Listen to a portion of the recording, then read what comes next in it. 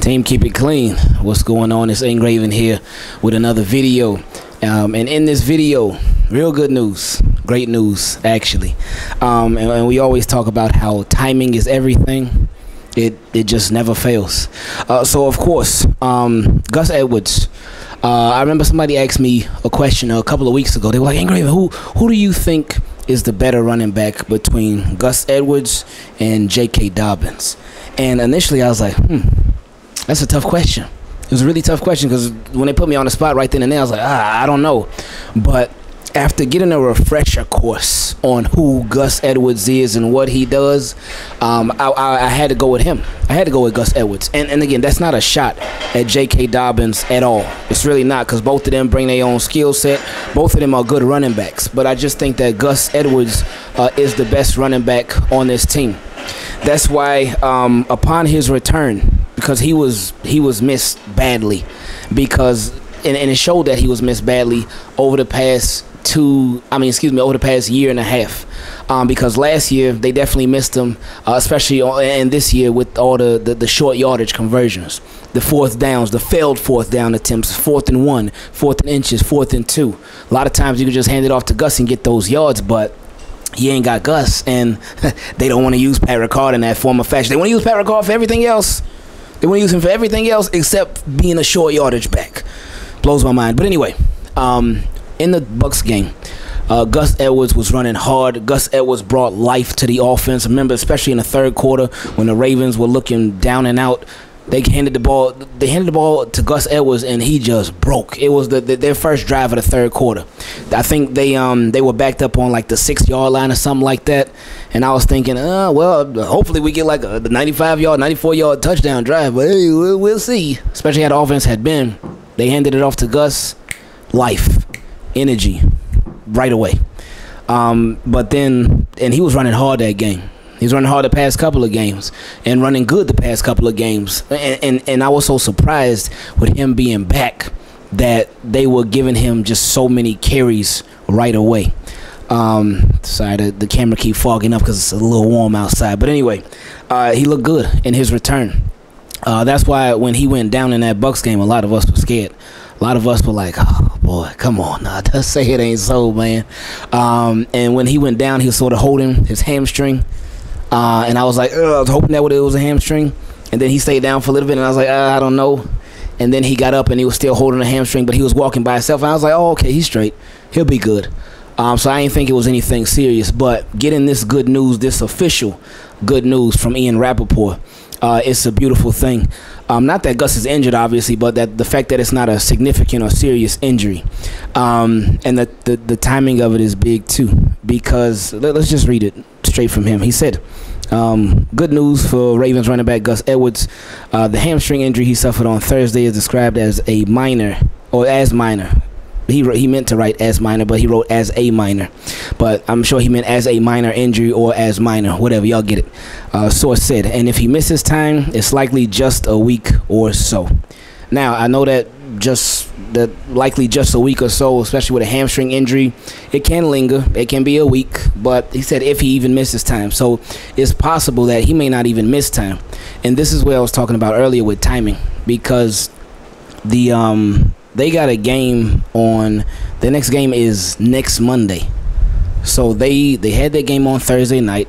So they have to rest. They have Friday, Saturday, Sunday, then Monday, Tuesday, Wednesday, Thursday, Friday, Saturday, Sunday, then another Monday. So they got like, 10, 11 days of rest before the next game.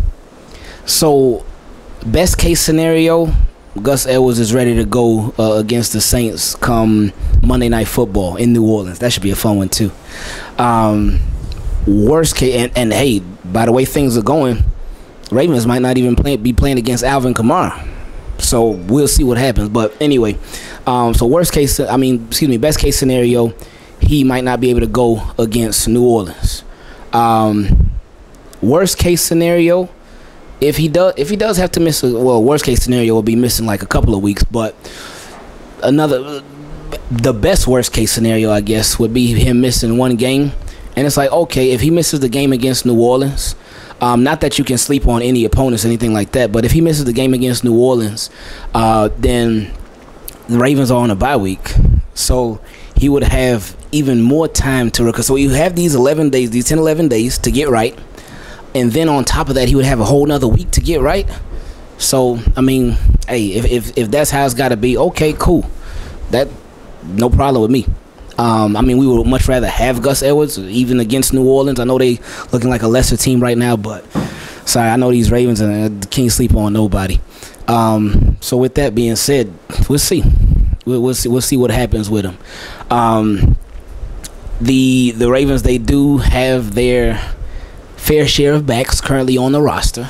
They have obviously Kenyon Drake, who's been looking better and better as the season has gone along. They have Justice Hill, who, when he's been given his opportunity, he's been killing it. And I know y'all heard me say this before. I gotta say it again. I did not think that he was gonna be on the roster this year. I thought that Justice Hill was going to be on the practice squad at the most. I did not think he was going to be on the active roster. Now, I'm sure J.K. Dobbins, that may have his injury and whatnot, them not being ready to really unleash J.K. Dobbins from jump, that probably has something to do with it. And with Tyler Beatty, they drafted him, but they cut him and put him on the practice squad, so I'm sure that had a lot to do with it. But and then Justice Hill just showing himself, not just the other guys, but not what the other guys haven't done, but also what Justice Hill did do. That had a lot to do with him making the roster. So I don't want to just put it like, oh yeah, Justice Hill only made it because those guys didn't look good. But no, Justice Hill made it because he looked good in training camp, in practice, and all that. So he's done his thing. So I'm happy for him. I'm happy for him. So it's been working out for him for sure, and we hope it continues to. So we'll see how that goes. They also got Mike Davis. So I guess it's Mike Davis if Gus Edwards ends up, and this is all only if Gus Edwards misses a game. If he ends up missing the game, then Mike Davis would be active, obviously. And it's so crazy because I remember going into this season, like, we were all wondering who are the Ravens gonna keep at running back, who they gonna have at running back, because before we really knew when Gus or JK were gonna be back, like, officially, it was like, all right, Ravens got JK, they got Gus, they got Justice, they got Beatty, they got Mike Davis. Then they messed around and signed Kenyon Drake too. It's like, whoa, like, what are they doing? Why they got like 5 running backs on the team? They ain't no way they're keeping all of them. And the way, unfortunately, the way that it worked out with the injuries and all that, it made them keep all of them. But again, timing is everything. Whether it's good or bad, it's just everything. But the timing of them keeping all of them, some of them were out, some of them were in, and y'all know the rest of the story. But with Mike Davis, he is you figure if Gus is out, you figure that he's gonna get a chance. Now, you know what? Somebody was messing with me. Oh, my guy Blue on Instagram. He said, "What?" Hey, and this was actually a question from a subscriber too, from my guy Gold Morano.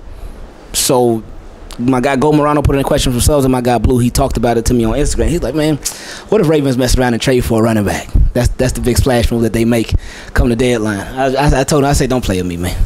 Don't play with me. But then I was like, at the same time, these Ravens, boy, I could see them doing it. I would hope that they wouldn't, but I could see them doing something like that. But I mean, we'll see what they do. Anyway, appreciate y'all. I love y'all. Thank y'all for everything. Thank you for supporting like crazy. And just like hopefully Gus Edwards won't have to be, we out.